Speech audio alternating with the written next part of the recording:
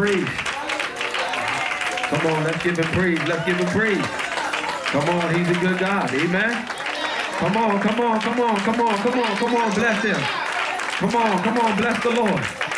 Come on, I'm going to ask you, come on, y'all way here in the back. Let's move up closer. Come on, let's give God some praise. Come on, let's move up a little closer. Get together and let the fire move from heart to heart, from breast to breast. Come on, let's praise God. Come on, he's good. Come on, let's bless the Lord. Come on, y'all too far back. Come on up closer. Come on, be obedient. Come on up closer. Let me see your face. Let me see your smile. Amen. God is good. Amen. And he's worthy to be praised. We're going to go to the throne of grace real quick. Father, we bless you. We thank you. We honor you because you are so good. You are better to us than we've been to ourselves. We thank you and we bless you for this pastor and for his wife. We thank you for this fellowship, God. God, as we go into your word, we ask you to give us understanding, give us knowledge, give us wisdom of your word, Father God. Let us leave here with something, Father God, to grasp onto and to hold on to, Father God, as we trust you in these last days. God, we bless you and we give you praise. In Christ's name we pray. Amen. Come on and celebrate God. Come on and celebrate God. Amen. Amen. You may take your seat if you can. Amen. We honor the Lord for our presence here on this afternoon. We give honor to Bishop-elect Oatman. Come on, celebrate the man of God. Come on, that's weak. Come on, celebrate the man of God. Come on, that's it. Amen. We honor his wife, co-pastor Alicia Oatman. Amen. We thank God for them. Amen. Amen. They have been like a father and a mother to us. Amen. I honor the Lord for my beautiful wife. Amen. And I bless God for her. Amen. Again, on Wednesday, we'll be celebrating 20 years of being married. Amen. I thank God Pastor Oatman and his wife were there. They played for our wedding. Amen. He even helped put the music to the song that I wrote. Amen. And I bless God. Amen. He was a blessing. Amen. And I thank God for that. Amen. Thank God for all the ministers from Wildwood. We had Minister Harrison, Minister Clark, and Minister Harrell back there in the back. Amen. I don't know if she wanted to come up front. Amen. But we thank God for her being here. Amen. She is our church mother now. Amen. We bless God for her. Amen. Also want to thank God for all the other members from Wildwood that came with us. Amen. Everyone did not come. Amen. But we thank God for those that came. Amen. We thank God that, did we reach our goal? Okay, all right. God bless you. I want to make sure we bless this man of God. He is worthy of it. Amen. You may not think he is, but he is. Amen. And we just bless God for him. Amen. And I thank God because as he shared some of this, our story with you, amen. But I thank God I got saved at the age of 17. My wife got saved at the age of 12. Amen. And we just bless God because he's good. Amen. I got saved in 1982. And what year is it now? 2000 what? So how many years is that? Huh? Huh? No, count it up again. 31 years. Amen. Because I got saved at 17. Amen. And I am 47 now. And I'll be 48 in 2 weeks. Amen. So I bless God. God is a keeper. Amen. God can keep you if you want to be kept. Amen. They didn't tell you half of the story. Amen. I grew up in a drug-infested neighborhood with gang warrant. Amen. And God saved. Didn't know my father till I was 39. Amen. Till I turned 39 was the first day I ever met my real father. Amen. And I thank God because I'm still a man. I never went to jail. I went to school. Amen. I went to college. Amen. God blessed me with a good job. Amen. And I bless God because he is good. And if God spares my life 4 more years, at the age of 51, I'll be done working for my first job. All right? For my first job, because I'm going to keep on working. Amen. Because I love God. Amen. And I want to show young people that you need to have a work ethic. Amen. You need to have responsibility. Amen. And sometimes it's not going to come the way that you want it to come. It's not going to come on a bed of ease. It's going to take making some sacrifices. It's going to take work. Amen? That's what it's going to take. And it's going to take you making sacrifices. Amen. And I thank God. I was at church every day, 7 days a week when I got saved. Because that's what it took. Because really, when you get saved, you don't have no power. And because you don't have no power, you need to stay around power until God empowers you with the power. Because if you don't have power and you go around and you mess around, you're going to get burnt.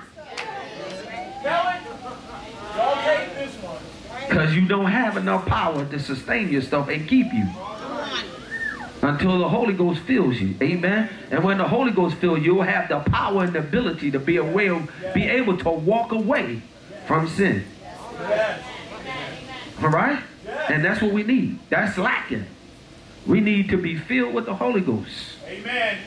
I mean, totally immersed in it. You know how you get immersed when you baptize? That's the kind of dip you need in the Holy Ghost. Because I'll share with you. When I got saved, my friend said, we're going to give you 30 days. You're going to be back with us. This is a phase you're going through. This is a fad that you're going through. And I love my friends. We grew up together. We hung out together. We played sports together. But I told them I've decided to serve the Lord. And I'm asking you to respect my decision that I made. Amen. And then they said, man, this is a phase you're going through. That's why I had to be in church 7 days a week. People didn't understand me. They didn't understand it. Amen. They were watching pornos. I'm going to be honest with you. They were drinking. They were cursing all the time, doing whatever they wanted to do. You know, I wanted to be cool. So, you know, before I got saved, I was cursing too. But God saved me from that. The day he saved me, I haven't uttered a cuss word in 31 years. Took it out of my mouth. So that's why I'm here to tell you, God is a keeper. Amen. He can keep you. Amen. I've been in situations where I could have cursed, but I didn't. Because I know God saved me from that. I'm dealing with crazy people every day. I'm dealing with fools every day. I'm dealing with people that come on the bus with an attitude. But you know what I do?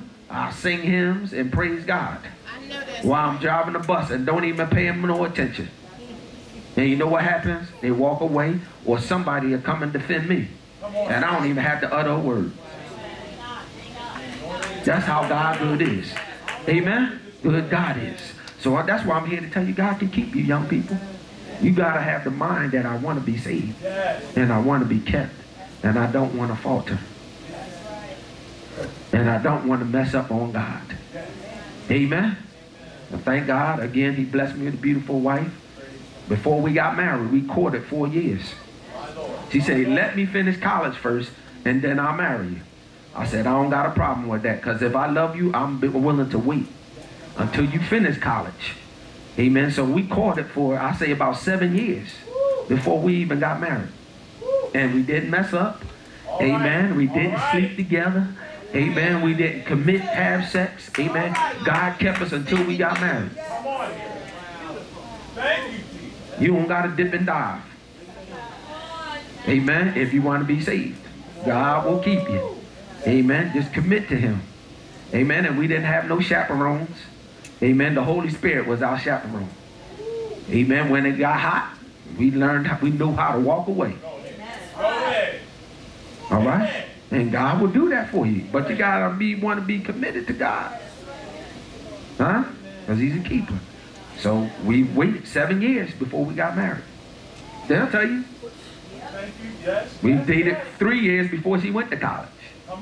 And dated 4 more years after she was in college. Amen. And we was holy.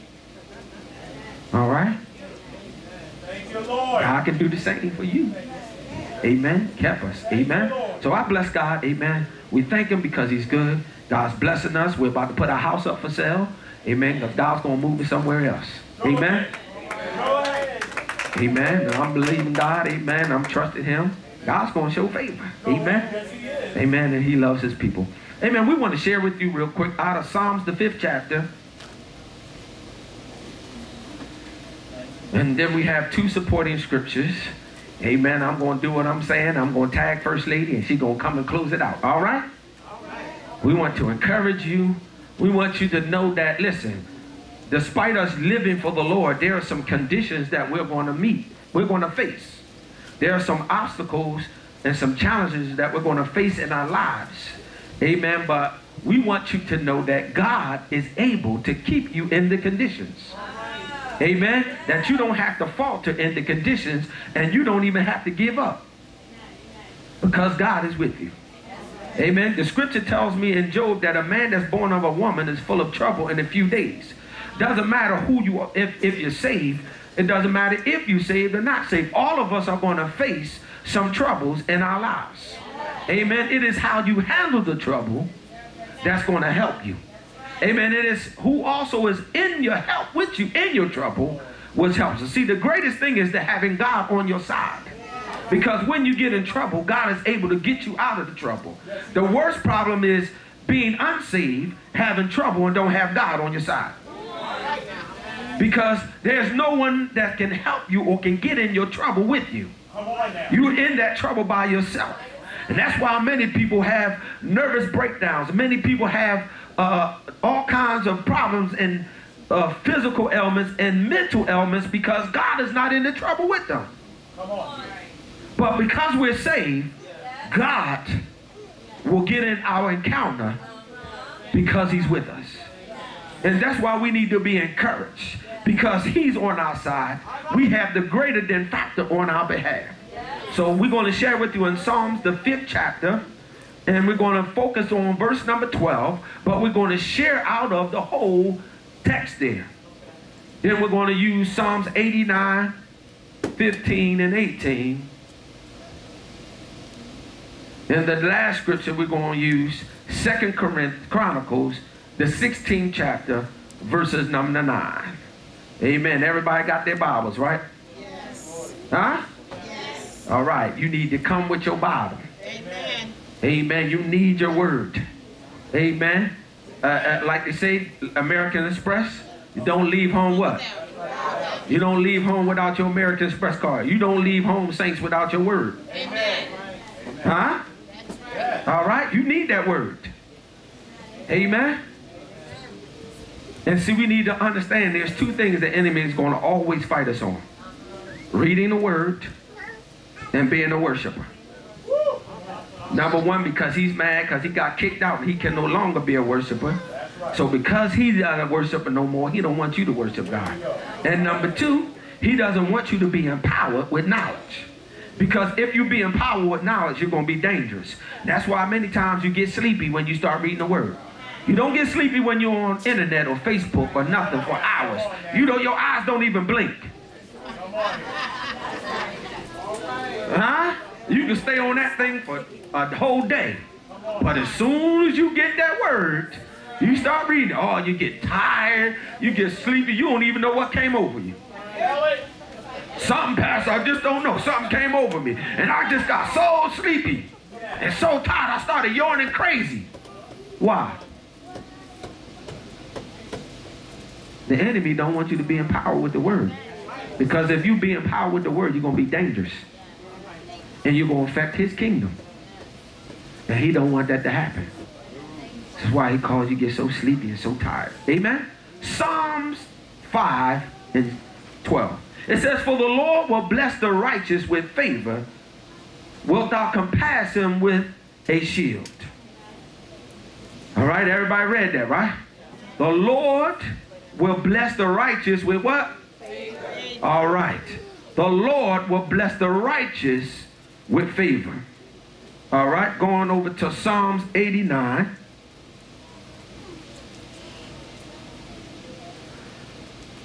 Verses 15 to 18. It said, blessed is the people that know the joyful sound. They shall walk, O Lord, in the light of thy countenance. In thy name shall they rejoice all day, and in thy righteousness shall they be exalted. For thou art the glory of their strength, and in thy favor our horn shall be exalted. For the Lord is our defense, and the Holy One of Israel is our King. Amen. Amen. Going over to Chronicles, 2 Chronicles, the 16th chapter. And we're just going to read verse number 9. 2 Chronicles 16 and 9. It says, for the eyes of the Lord run to and fro throughout the whole earth. What did that text say? Throughout what? The whole earth. That means not just in the United States, but throughout the whole earth. To show himself strong in behalf of them whose heart is perfect towards him. Amen. The eyes of the Lord go to and fro throughout the whole earth on our behalf. Amen. So that's why we cannot get slack. That's why we cannot get depressed. That's why we can't get down on the conditions that we find ourselves in, because the condition is only temporary. Huh? It's only temporary. The condition is only really to bring glory to God. It is not for you to complain and murmur in your condition. The purpose of the condition is for you to give him praise. And when you give him praise, he'll work. So we want to talk from the subject of this afternoon, or this evening, however you see the time right now. My condition is not my conclusion, because I'm walking in the fog. My condition is not my conclusion, because I'm walking in the fog. What does fog mean? Fog means the favor of God. My condition is not my conclusion, because I'm walking in the favor of God. I'm walking. The scripture says that, listen, for the Lord will bless the righteous with favor and will compass him with the shield. In our text in the Psalms, the 5th chapter, we see here David was going through some situations. David was faced with some obstacles that were hard, and we're going to face them. David was faced with being depressed in his situation because his own flesh and blood, his son Absalom, was trying to kill him. Take him out of here. He wanted to destroy him. And sometimes in our circumstances, the enemy will try to speak to us and make us think God is not fighting for us. God, where is God? Is God going to show up for you? Where is God at? When is God going to show up? You've been praying all this time, but God says, I still want you to praise me and worship me despite the condition that you're in. Because that's not your conclusion. Because it's just permanent. Because why? You're walking in the favor of God. And that's why we share these scriptures with you. Because listen, God's eyes is going to and fro on your behalf and on my behalf. God is concerned about you. God cares about you. God loves you. When we thought about this, we began to look at the word condition. A condition is a noun. A condition means is the circumstance affecting the way in which people live or work with regard to their safety or well-being. That is a condition. The enemy will bring conditions our way. He will bring obstacles our way. He will bring situations our way. And this happened to David. And David was encountering some trouble, and David was encountering some difficult times. And David was encountering some sadness because someone that he really loved was trying to destroy him. Sometimes it's the people that's close to you who say that they're your friend. Sometimes it's a family member who say they love you. Come on now. Come on now. Yes, Lord. And you're being naive. Sometimes you're going to have to step aside from them. And you can still love them from a distance. Yes, Lord. That's right. Amen. But you cannot always be up under their face. Because sometimes they're hating on you when they see God blessing you. And because they don't want to live the same way you're living, they're haters. Amen. And sometimes they're even praying against you. Because the devil got his enemies. Tell it.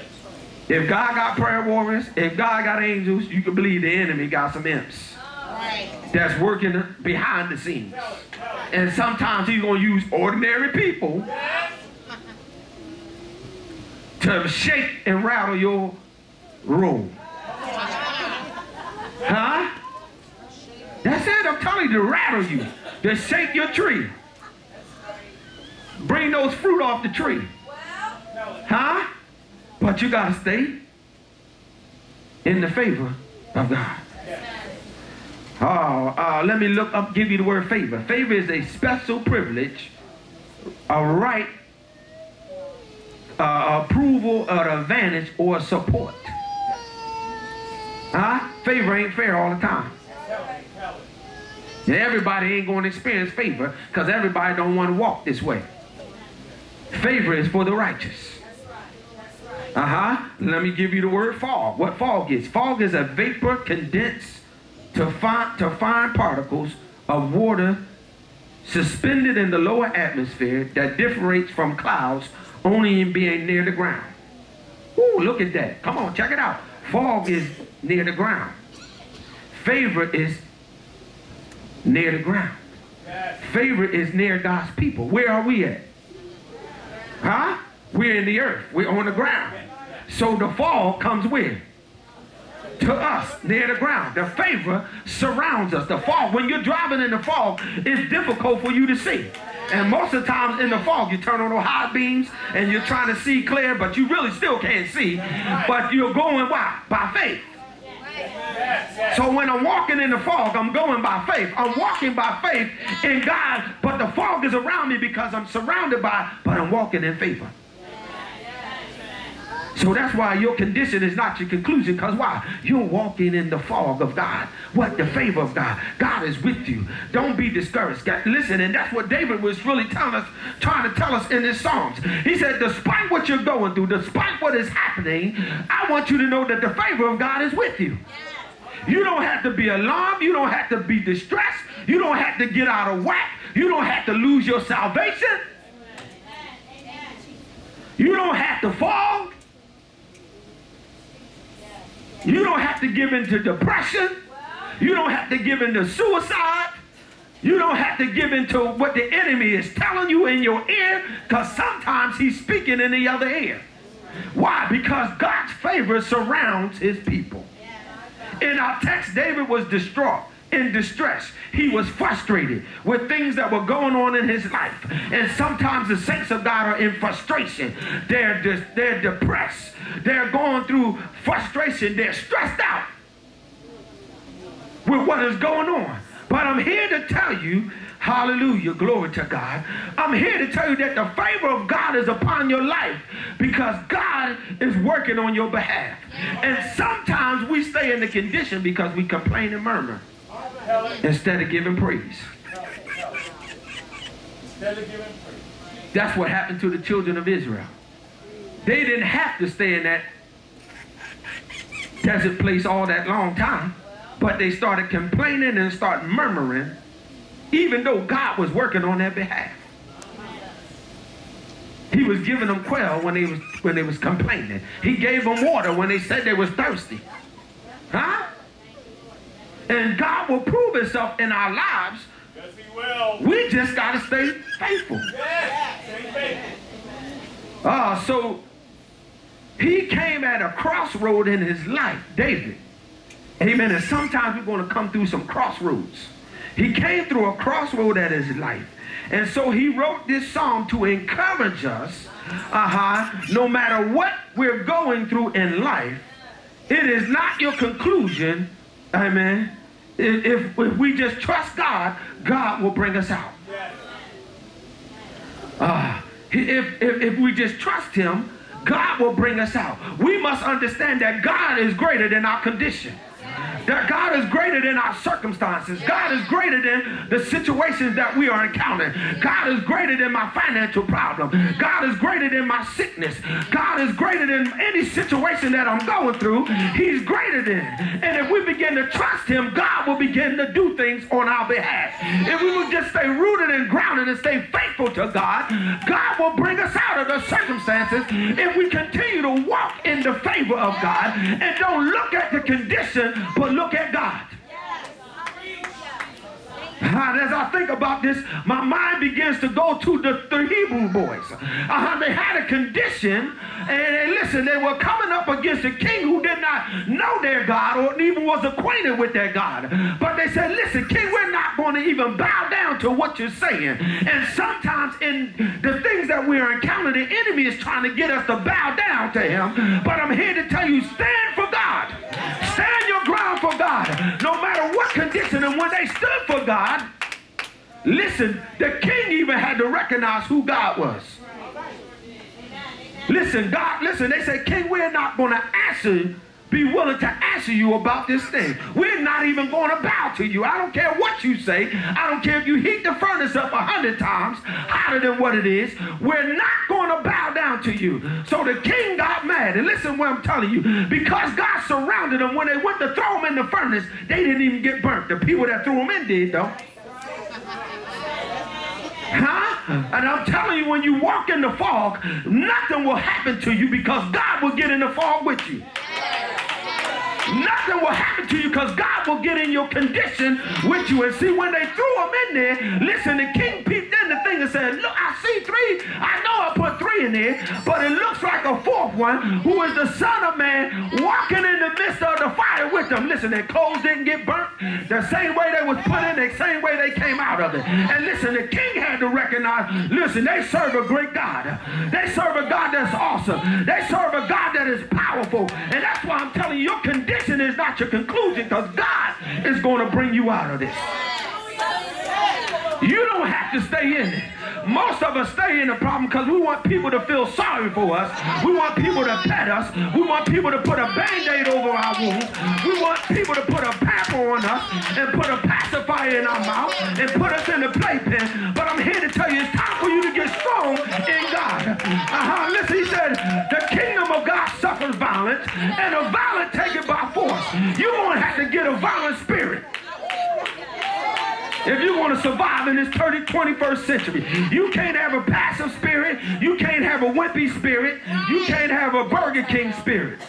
You're going to have a aggressive, listen, because we're in the midst of a kingdom clash. You got to understand this. We're in the midst of kingdoms clashing. We're in the midst of God clashing and Satan clashing together, and we're just pawns in the midst of it. Amen. But God said, listen, I know my people. I'm going to surround the people with my favor. No matter what condition they're in, listen, you can have no money in the bank, and God can call somebody to walk up and give you $1,000. Because you're in the favor of God. Listen, I'm going to tell you, I'm a witness, because on Monday, when I pulled up on my roof, and I seen a friend that I haven't seen in, I'll say, at least 2 years, because he was out sick. You know what he did? He pulled $540 out and said, put this in the church. Cash money, $100 bills. Didn't ask it for him, and didn't see him in a year. Come on now. The next day, I pulled up, he gave me $140 and said, put it in the church. My God. My God. See, we're looking at conditions, and God is trying to get us to get a spiritual eye. Yes. He's trying to get us to get out of what we see. Because we're seeing things through our eyes, and our eyes are going to mess us up. Don't want us to see, listen, we got to start seeing things as God sees it. We got to see it in the invisible, and God will bring it through indivisible. But we got to start seeing it. That's why we need to stay in prayer. That's why we need to stay in the Word. Because when we get distracted by this other stuff, and that's all that other, that television, whatever they're called, that's fantasy TV. What is it called? Reality TV. It's a distraction. That's right. Come on now. It's to get us focused off God. Come on now. And the kingdom, what's going on. And we got to turn it off. Amen. We got to get radical. Some of us, we got to put the TV out the house or out the bedroom. Amen. You know, you're crazy. You're talking crazy. You're going to need some of that to survive. Come on now. What's going on? Huh? I'm telling you, if you want the favor of God. Huh? Good word. We are in the midst of kingdom clashes. All right, all right. In the midst of the kingdoms clashing, we got to walk in the favor of God. All right. That's right. God ain't worried about your credit. You could have jacked it up when you was unsaved. He ain't worrying about that because he can straighten it out when you saved. He said, God, we get down begging God. You ain't got to beg him. All right. All right. You ain't got to beg him. No, you don't. I know it. You need to delight yourself in him. And when you start delighting yourself in him, he'll give you the desires of your heart. You need to start seeking first the kingdom of God and his righteousness. We get caught up in things. And we need to stop getting caught up in things.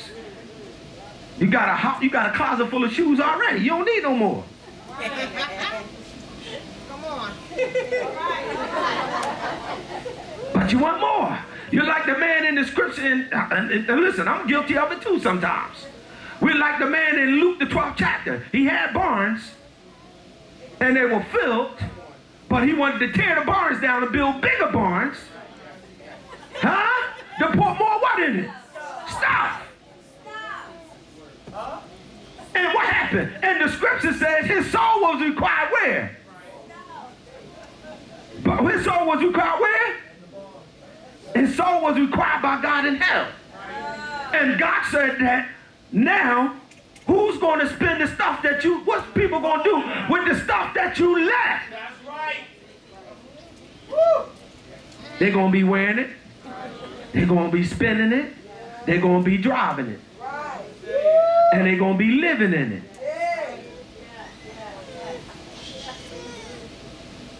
So God wants us to get connected to walking in the favor.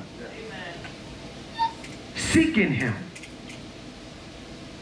Loving him. I'm about to tag First Lady. Amen. 3 points I want to get out. There's 3 requirements of walking or in the fog. 1, you need a prayer life. Requirements. What are the requirements of living in the fog? Prayer. David looked at that and David said, I must begin to stay. Listen, he said, my voice shall be heard in the morning, O Lord. Verse number 3. In the morning while I direct my prayers unto you, I will look up. For thou art not a God that has pleasure in wickedness, neither shall evil dwell with thee. Amen. He was seeking God early in the morning. Amen. We need to listen. You need a purpose in your heart to get up. Listen. I get up at 3 o'clock in the morning to go to work. I set my alarm clock for 2:30 because I at least want to get a half an hour of prayer before I even go to work. Because that sets the tone of your day. That sets your atmosphere. That sets God surrounding you with his favor. That sets God giving his angels charge over you. And you need to listen, sometimes you need to go to bed early. And what I did, I love sports. So sometimes I'll stay up to watch it. But now I've started listen, they ain't giving me nothing in my pocket for me to stay up that late. It came to my mind, a light bulb flash. They're making millions of dollars to stay up that late to play sports and bang each other and shoot the ball in the hoop. And I'm just a plain old man staying up this late trying to get all my sleep to go to work. And they're making millions. And the next day they can sleep in as long as they want to. They ain't got to get up to work. But I do. Because I'm making less than what they making. So that light bulb flash, man, you better go to bed. So I don't even care about the score sometimes no more. I just turn off my TV and go to bed. Because I really need to use that time. I can use that time for prayer in the morning. Praise God. Praise God. To keep the enemy off my trail. To keep me from giving in to his tactics or his tricks. Amen. And sometimes we need to lay before God. So I spend at least a half an hour laying before God. Sometimes God don't even allow me to say nothing. He just want to talk to me. He wants to pour into me. And that's what sometimes God want to do. Sometimes you wonder, well, I can't pray. Well, God just wants you to sit up and shut up so he can speak to you. Be quiet. Zip your mouth so that he can pour into you. So he can give you direction. So he can give you instructions. And you sitting there and say, Lord, I need this. He said, shut up. I know what you have need of. Let me speak to you. Prayer should be daily, intentional, early, purposefully, and delight. It should be a delight. Where I want to pray. Where I want to go into the presence of the Lord. And in the beginning, it's not going to be a delight. But as God starts moving, and God starts moving on your behalf, and in the beginning, it might be a struggle. Come on. Until God starts moving, and God starts answering prayer, then it's going to become a delight, and you're going to be, look, I want to see, why didn't it do this earlier? That's what it takes. That's what happens.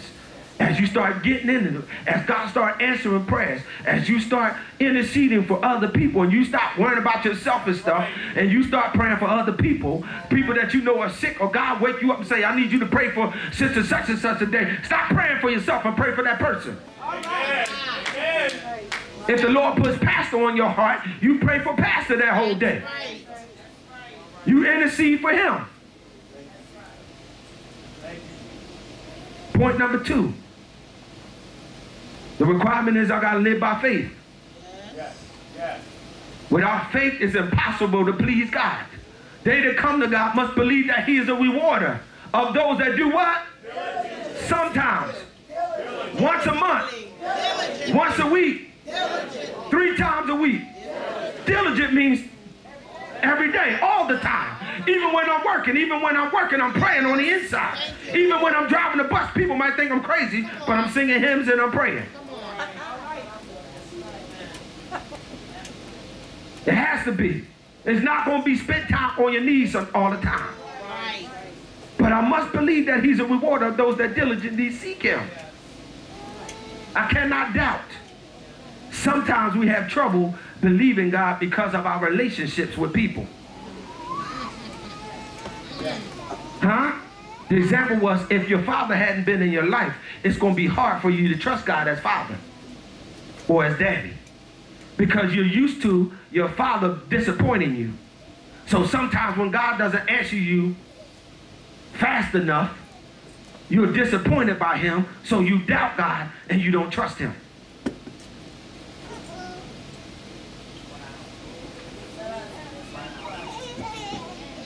That happens. That makes us waver in faith. Because I can't identify with a father, because I never had a real father. But what happens is God will put men in your life that will be a spiritual father, so that you have some kind of inclination of what a father is, so you can really trust God and depend on him and know that God is going to show up. And sometimes, listen, he said, I'll be a father and a mother to the fatherless. So you can trust God. You can depend on him. God is not a God that he should lie. So we got to get out of not being able to trust God because of our experiences in the natural. He tells us, I'm not like man. I'm not like man. I'm not going to treat you like your daddy who disappointed you and let you down. I'm not going to be like that. I'm going to prove to you that I love you. I did it already when I sent my son to die for you, to give you a chance at eternal life. I could have left you out on the streets and could have raised somebody else up, but I chose to save you. You could be sleeping on a crate of steam today, but I chose to save you. It could have been you in jail today and your friend out of jail. You could have stayed in prostitution, but I delivered you. You could have stayed on drugs, but I delivered you. I gave you my son to prove to you that I love you and that I care about you and that I'm concerned about you. So I need you to walk in faith. And the point number 3, and I'm going to tag First Lady, number 3 is obedience. We need to start walking in obedience. We need to start walking in obedience. Listen, it's not about what you feel. It's not about what you think. Amen. It's about what God says. And if you're going to be blessed, you're going to have to do it God's way and not your way. If you're going to have favor, it has to be on God's terms and not your terms. You can't haggle with God. And some of us are trying to haggle. God, if you do this for me, I promise you, that's haggling. Tell it. And you're really not going to come forth with your promise because you're never going to keep it. I promise you, Lord, if you get me out of debt this time, I know. And you wind up getting a new credit card and you run that one up. Tell it. So you can't haggle with God. You got to obey his word. Huh? You got to be obedient in your giving. What did he tell Abraham? When Abraham was about to take the knife and kill Isaac, he says, no, now I know you're not willing to withhold anything from me. You're willing to walk in obedience because you were willing to offer up your sons. Put that thing down. I got a ram in the bush. I know that you're willing to go to the extremes for me. That's what God's looking for. People that will go to the extremes for him in obedience. I don't care what my friends say. I'm walking in obedience. I don't care what everybody else say. They can tell me, Pastor crazy. I'm going to listen to what Pastor say more than I'm listening to what you say. And what happens is some of us got other people's ears. Come on now. I'm sorry, not ears, other people's voice. We're listening to strange voices. And strange voices are getting us in trouble. Huh? Tell it. I got to walk in obedience. I might not feel like it. Sometimes I don't feel like I'm saved. How do you know you're saved? Because I confess with my mouth and I believe in my heart. Sometimes you're going to wake up, you ain't going to feel saved. Huh? But I believe I'm saved because I've confessed and believed. It's not based on my feelings, my emotions. God doesn't operate in that. You can't get emotional and try to think you're going to get emotional on God. You see some little tears. Oh, no. Them tears don't move God. God, you promised me, God. You promised you was going to be obedient. There's some conditions that got to be met. Come on now. You promised that you will be a giver. Right? So he says, if you give sparingly, what you going to reap? I mean, you give sparingly, you're going to reap what? You give $1, what's going to come back to you? So we got to learn how to be obedient. Everybody in here want to be blessed, right? Huh? But are you willing to take what? Are you willing to do what it takes to be blessed? That's the key. And a lot of us are not willing to do what it takes to be blessed. That means make sacrifices. That means when I don't feel like coming to church, I'm still going to come. Even when I don't feel like it. That means even when I don't feel like praying, I'm going to get up and pray. Even when I don't feel like praying. That means that when the pastor calls for a business meeting, when I don't feel like going, I'm going to go. Because all of us practice it. Everybody in here feel like going to work? Huh? But what happened? Why? Because I want to get what? Huh? And also I got to pay them bills. So even when I'm sick, what do? I do what? I go to work. Why? Why can't we do that for God then? Why does God got to take the slack? Why does he always got to take the slack? Oh, I ain't feeling good today, Pastor. I'm going to stay home. You don't stay home from that boss. Huh? You give the boss 8 hours. If they tell you to do overtime, you'll stay. But when pastor says, it's all night prayer, we're going to fast. What? Come on now. We get crazy. But we don't do that on God. We do it all on God. We treat God like God don't even exist. Sometimes. God gets the worst. He gets the slack. He gets the leftovers. But we always want him to bless us. Let me a new car, God. Give me a new house, God. Oh, God, give me a wife. Give me a husband. But what are you willing to do for God? Are you willing to get out on the streets? When they say we need to go out and witness and pass our tracts, how many people show up? Huh? Where's everybody at then? When we need to clean the church, where's everybody at? Oh, they home sleeping. Sleeping real good. But you know what cracks me up about that? Most of the people that don't do nothing is always complaining.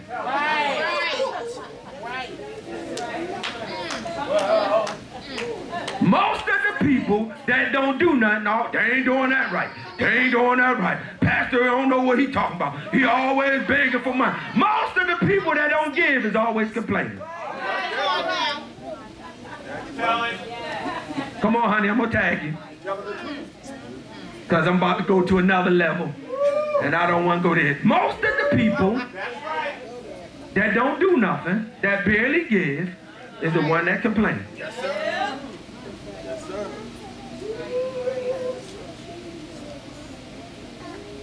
We got to do better in the kingdom. We got to do better. All right? So we got to meet the faith requirement. We got to meet the prayer requirements. And we got to walk in obedience. Obedience means, listen, he said, if you be willing and obedient, you shall be what? You shall eat the good of the land. But if you refuse and rebel, you shall be cursed with a curse. So what you put in your hand to do when you ain't walking in obedience, you know, you cursing your own self. I may not feel like it, but I'm going to do it. You know what? I didn't always believe everything or believe everything or did everything my pastor said. But I obeyed it. My pastor said, boy, you a minister now. You can't wear a mustard suit. I got paid for this mustard suit. This thing is nice. You know what? I ain't arguing with her. I took the suit off when I got home, and I gave it to somebody else.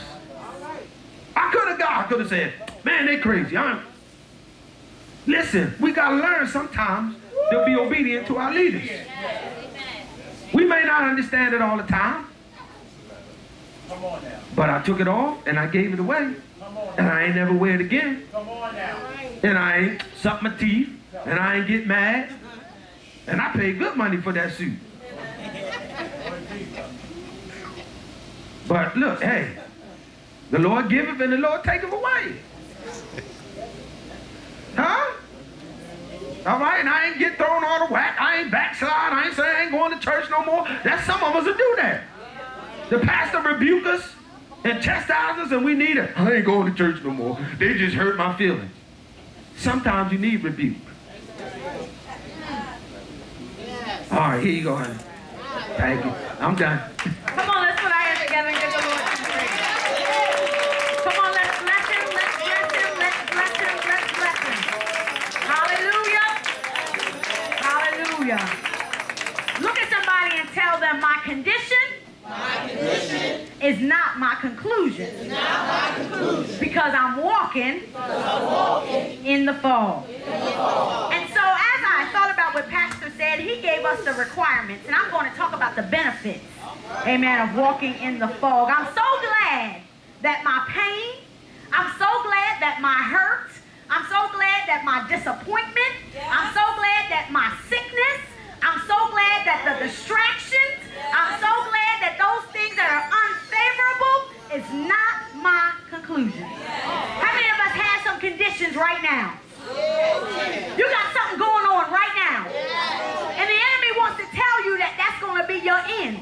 But if you look at somebody and tell them that's not my end. What I'm going through is not going to be my demise.